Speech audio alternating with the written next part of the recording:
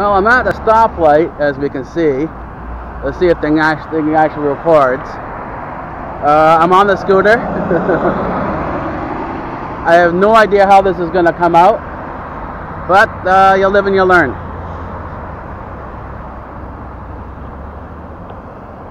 Okay, we've got the green arrow to the left, so everyone's on the left is going. I gotta fix my mirrors. There we go. I can see some of the wrong thing.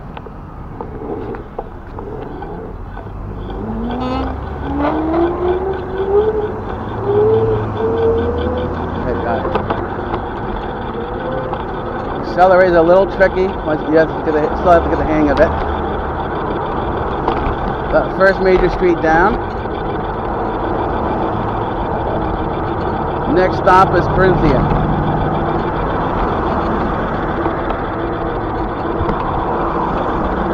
Cars are going around me all right.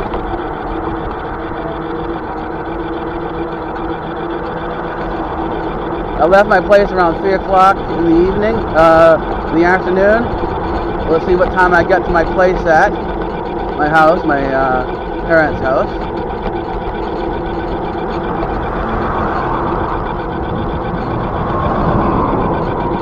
Right now I'm doing the speed I'm comfortable at.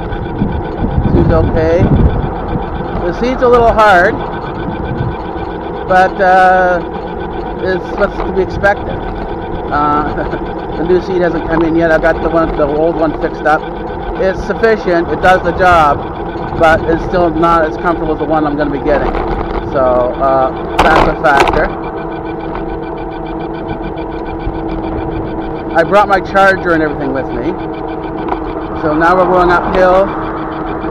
It's not maintaining the speed as well as it did before. Okay, now it's doing better. I added the second motor, and I've got 2 motors on here. I can do one for when I'm just coasting, and 2 for when I'm uphill.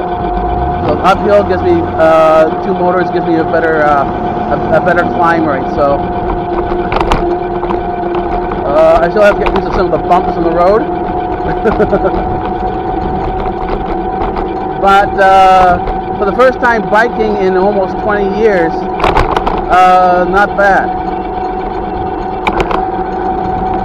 It is a matter of gripping the handlebars and getting everything sort of accustomed to everything. So that's kind of where things are. I'm not going to turn you off until I get to a major stopping point, and then I'll turn you off from there and see how it ends up, turning out. Again, I won't know until I'm at my place. I can take a look at the GoPro and sort of see what's happening. It does kill the butt. That's what the problem with the seat is. It's too hard on the butt, and whenever you go over a bump or something like that, you can feel everything. I don't want to turn too much toward the bump, but right now I'm going at a sufficient speed. I'm happy with what I'm doing, so I'm not going to put it too much. Eyes on the road, paying attention with my hands with what I'm doing.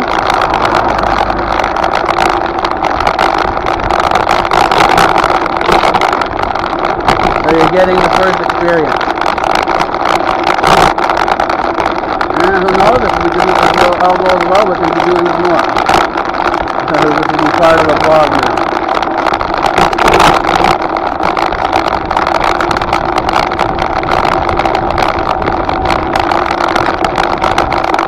I'm still a little insecure on the brakes, but hey, that's what you did. There you go. That's much better. These are basically the manual covers.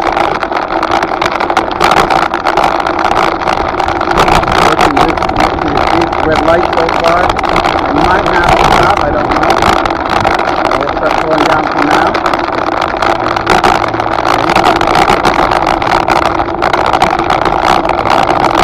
Ooh. Hit the gas a little too hard there.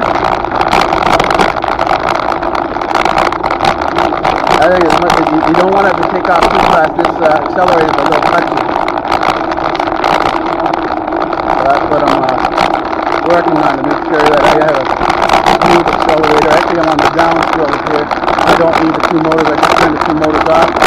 I have on the single motor now, and the pickup is much smoother. I only need the second motor when I'm on an uphill.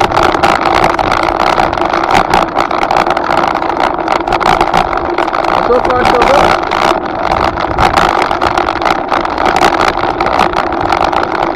Happy with the progress. Happy with the speed.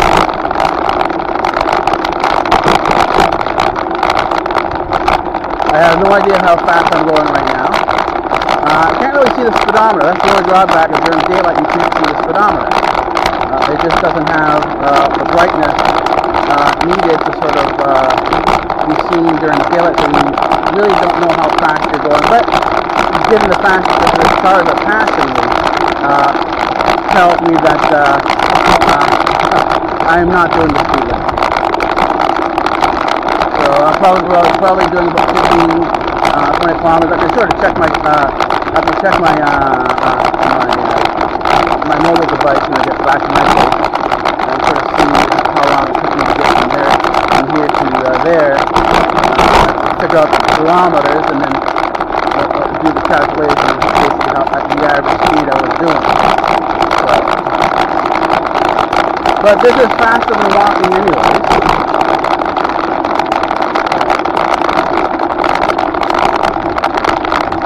I'm definitely need some butt therapy when I get back to my place. Nice soft couches and stuff like that. I've been doing the couch jockey thing too much.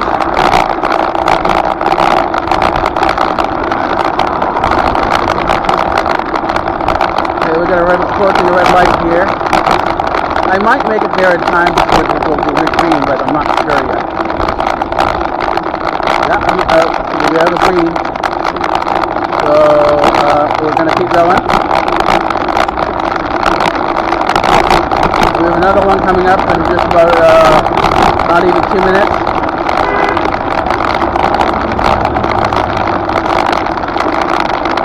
Some guy honked at me.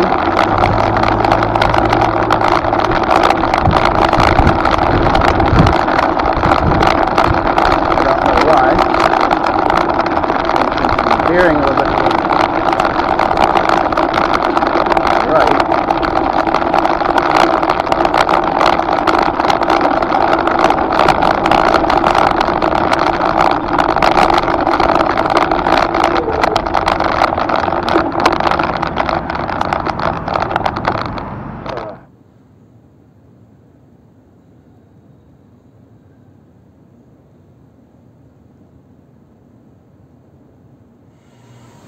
Well, it's 11:41 on the 15th of September. I almost said October, but...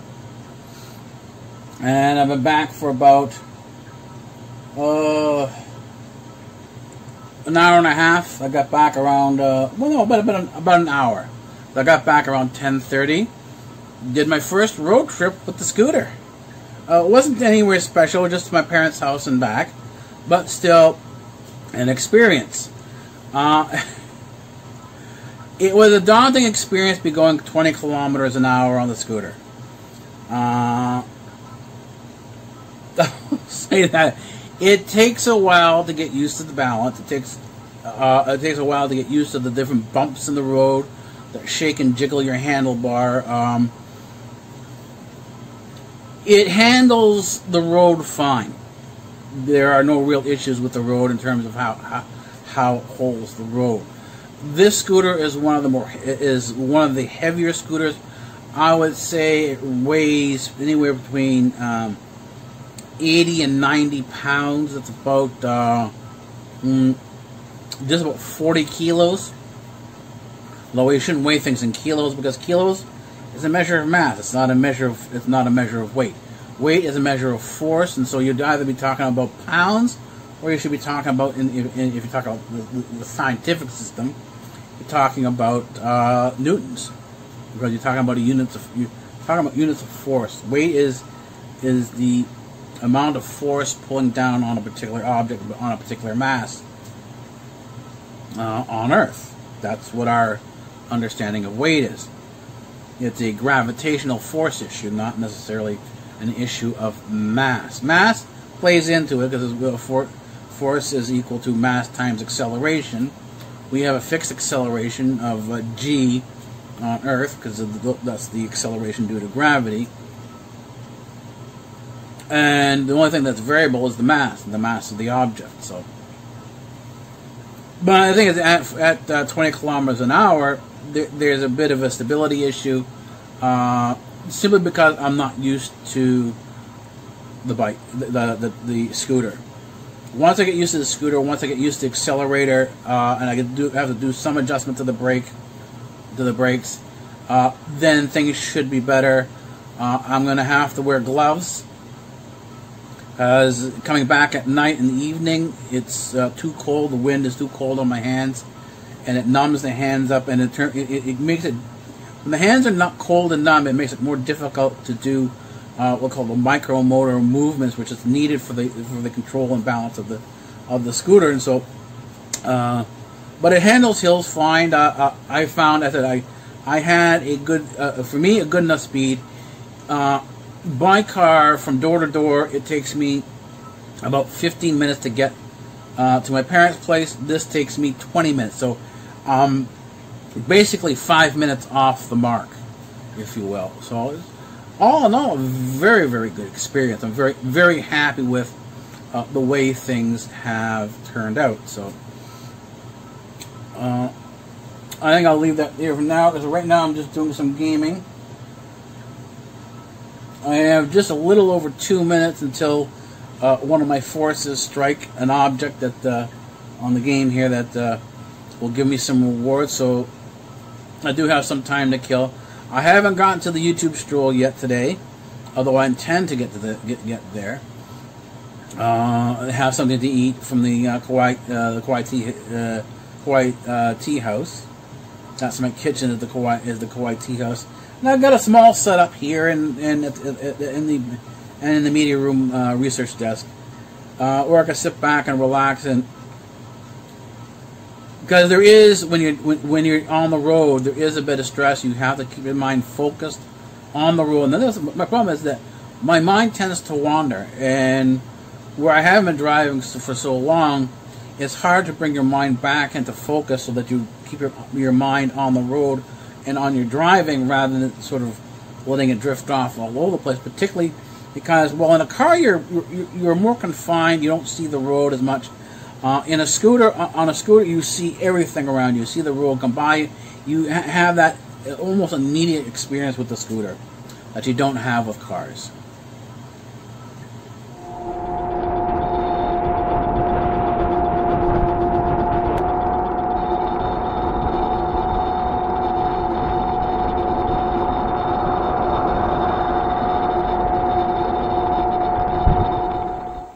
Well, it's about 3 o'clock in the morning on, I think it's the 15th of September. I think the time has shifted forward. Yeah, it's Tuesday, September 15th. We ended the, I can't remember when we ended the vlog yesterday.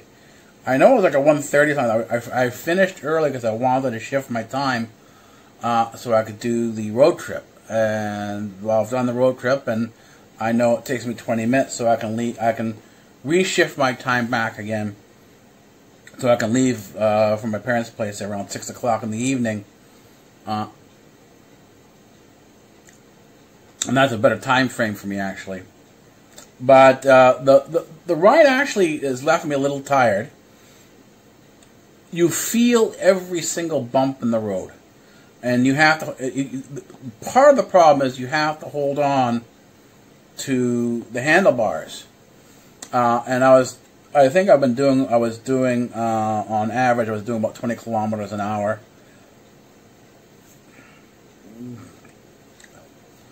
And did okay, but there was a fair amount of vibration in the bike that sort of just went through the whole, through the scooter that went through the whole body. It is a very rugged drive. I don't think other sort of e-bikes or whatever could have handled the speed that I was doing. but it was nonetheless a very good ride, very comfortable ride in terms of the length of time, but still the new seat should be coming in sometime this week. I just checked and sort of seen that it's arrived in Toronto. It's probably going to have to go through some processing, and so I would say sometime this week or maybe next week the seat should come in. And it'll probably take me another couple of days. So I would say a week, week and a half, the new seat will be on. It will have a cushion on it.